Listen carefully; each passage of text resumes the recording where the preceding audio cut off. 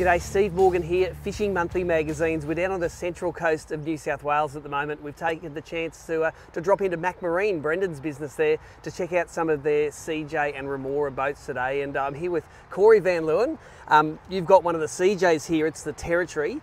The 4.5 metre Territories seem to be really popular all over Australia, don't they? What does this hull offer to your customers here on the lake? Well, 453 is basically a good inshore and offshore boat, so good for the lake. It's got the variable dead rise in the hull, so good for smooth water, but it's got the chop cuts in the hull, so you can go outside with it as well. I noticed they've got the totally enclosed transom. There's no low engine wheel in there, so I suppose when you do go outside, it can be a little bit of a nasty day, and you know you're going to get back in one piece. But that big area, and I'm sure there's a lot of lure casting goes on in this place. Yeah, people absolutely. like that. Let's the next gen. It's called the next gen UE2 hull. UE2 stands for Ultimate Edge. That's got a variable dead rise between the front and the back and some wide chines, hasn't it? Yes, definitely, which makes it a nice, comfortable ride.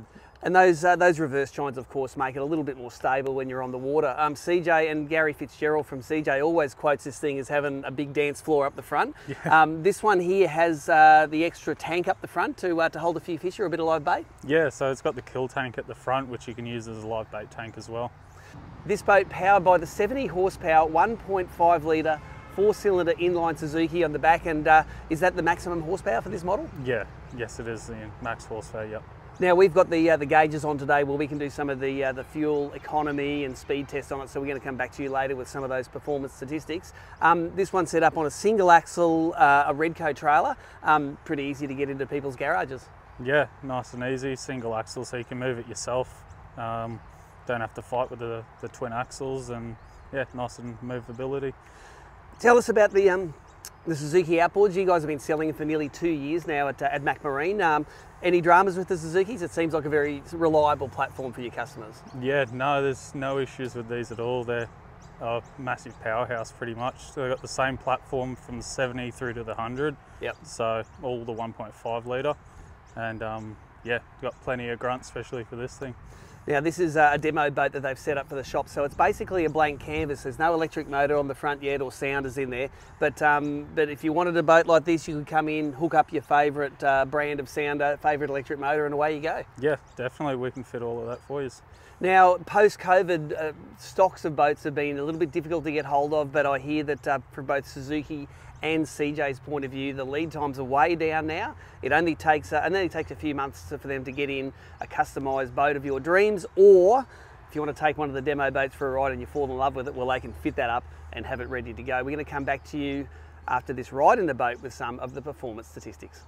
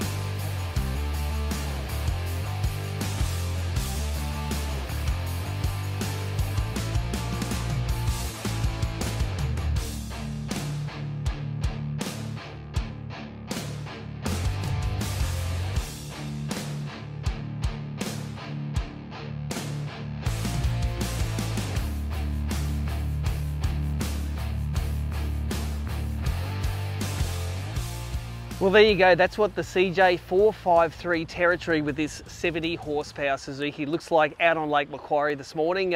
As usual, look, these SeaJay Territories are designed to be a very big platform with weight a long way back to let you do long runs comfortably in maybe some nasty water. Of course, this morning, pretty glassy out on Lake Macquarie, but the Territory did all of that.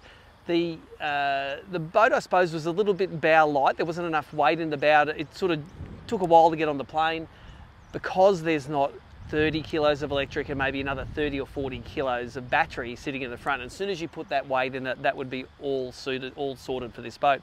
Economy was ridiculously good though. This 1.5 litre Suzuki delivered 4.3 kilometres per litre at 4,000 RPM and a 39 kilometre an hour cruising speed, and that's one of the best economies we've seen in any boat that we've tested. So with petrol here at the moment, nearly $2 a litre, that works out to be only about 50 cents a kilometre when you're travelling, which is fantastic. Of course, put the hammers down, 6,000 RPM, 63 kilometres an hour it reaches, but at 2.6 kilometres a litre economy, which isn't bad still, but is a long way away from that 4.3 litre marker. If you want to look back through our boat test, we've tested this hull with different brand outputs, and the best we've got out of it was 3.9 kilometres per litre. So the Suzuki ticking boxes when it comes to economy.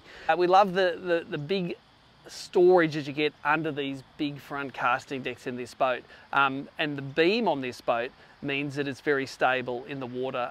This is an ideal inshore and then go offshore occasionally lure casting boat. If you were going to get an offshore boat that you would use maybe inshore for lure casting, I'd probably pick something fiberglass or something a little bit bigger. That full transom though, you can come straight off the plane, get that big wave come up behind, doesn't get into this boat with that big high transom, so that may give you the peace of mind when you're travelling some larger waters.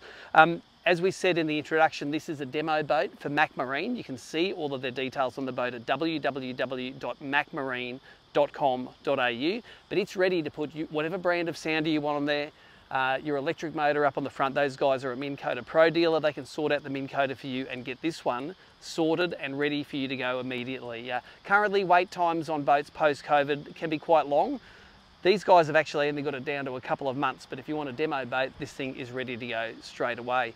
Make sure you drop in and see Brendan and the team. They're at Gateshead here just south of Newcastle.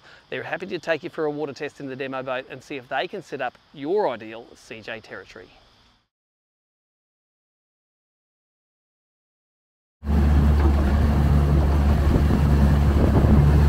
Alrighty, take her off whenever you're ready.